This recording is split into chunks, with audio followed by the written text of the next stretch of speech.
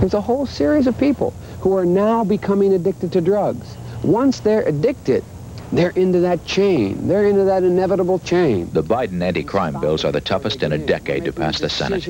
They bring all federal agencies, from the FBI to the Defense Department, into a direct attack upon illicit drugs. You know the decisions that kids are having to make now. What happens if we don't deal with the drug problem? If we delay it? We delay it, we put people into it. Delaware's own Joe Biden.